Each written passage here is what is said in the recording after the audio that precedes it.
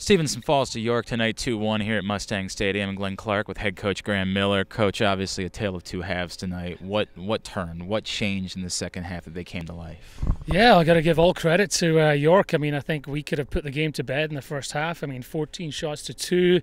You know, really outstanding. I mean, the first 45 minutes from us, and I know we've talked about this before, you know, our slow start, sometimes we've kind of shot ourselves in the foot, but man, what a first half. Really impressed with the first half. Told the guys that, just had to keep doing what we're doing, and then the second half, yeah, it's a mystery to us as coaches. I mean, they deserved it. I mean, all credit to York for what they've been through over the last couple of weeks. Their players did not give up. Their players showed so much energy second half.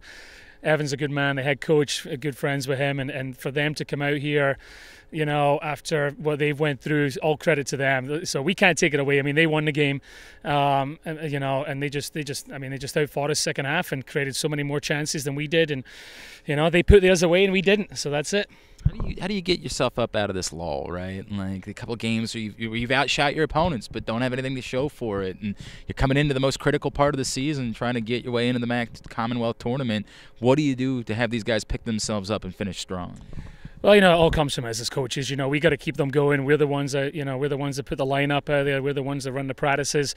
You know, Saturday was the same thing against Widener. You know, we could have scored after 17 seconds when Eddie hit the post. We missed a PK, and then they go up the other end second half, the same thing, and we're down 2-0. So last two games we've played really well in the first 45, which wasn't the story at the start of the season. So we as coaches need to figure out, okay, we got the first half down. Let's get back to playing a better second half like we did, you know, earlier in the year.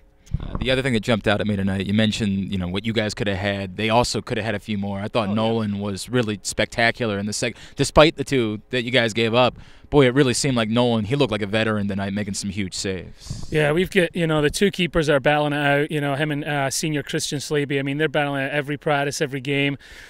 Nolan did well. I mean, he didn't look like a freshman out there tonight. He's got a lot of confidence, and he was ready, and you know, it was unfortunate for him to take the loss with how many saves he made, and coming for the crosses was crucial at key times, and getting those balls off the corner. So unlucky for him, and we'll keep working with him. He's only a first year, and high hopes for him, and I know Christian Slaby keeps pushing him hard, and we just have outstanding goalkeepers that are really fighting for that spot.